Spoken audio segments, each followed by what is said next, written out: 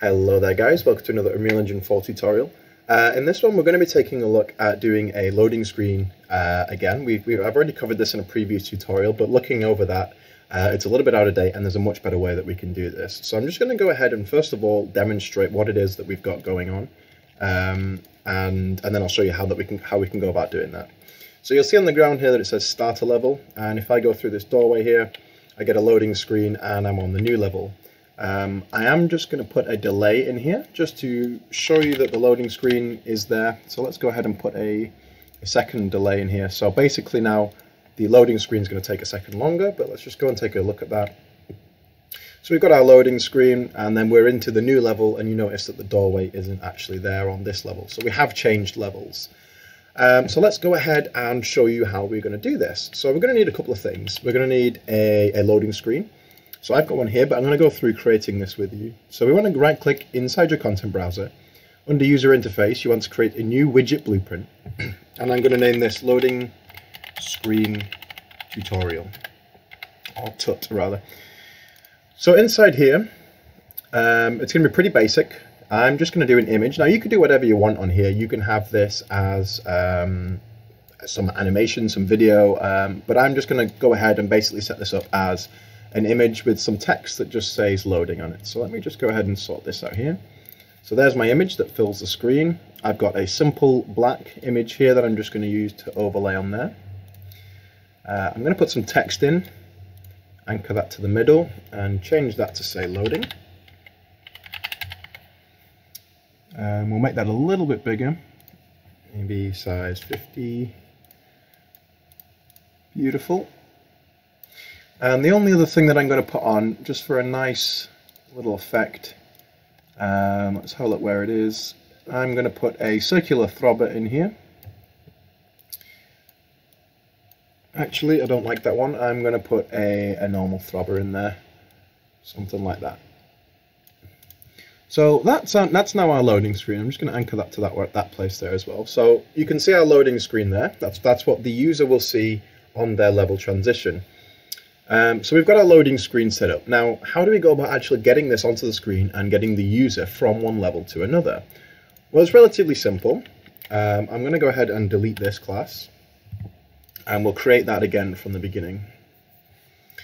So the only thing that I have that you won't have is a mesh, which is basically created out of 3 cubes. You can use whatever you want for this. This is just to give it a bit of aesthetic.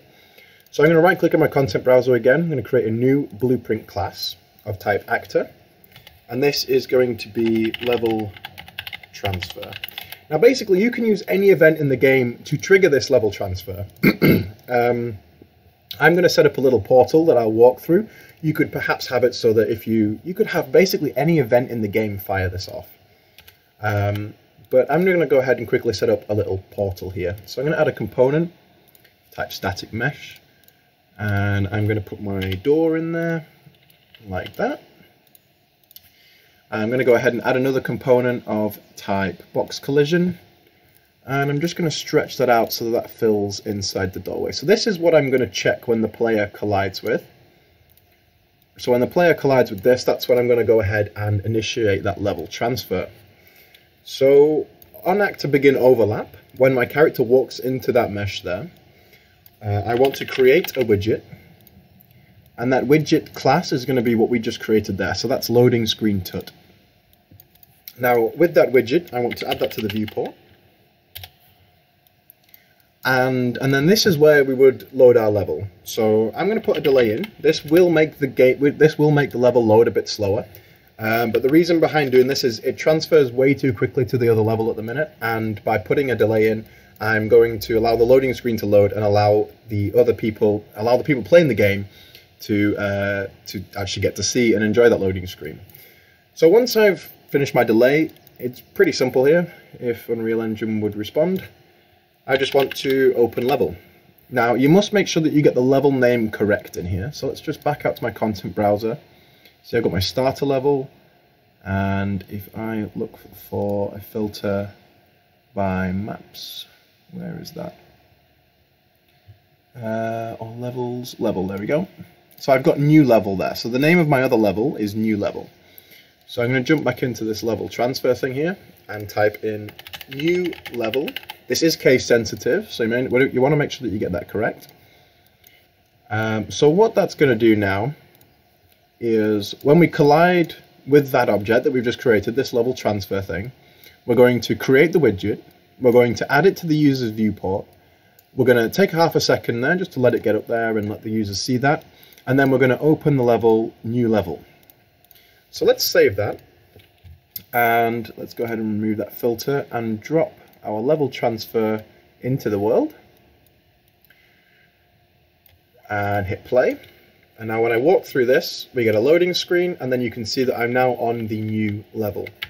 So just to show you that there, once again, when I collide with this, I'm on the starter level at the minute.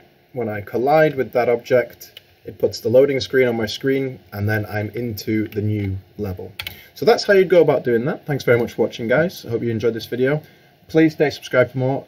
Give me a like if you enjoyed this video, and leave me a comment below. Let me know what you want to see next. Thank you very much, and have a lovely day.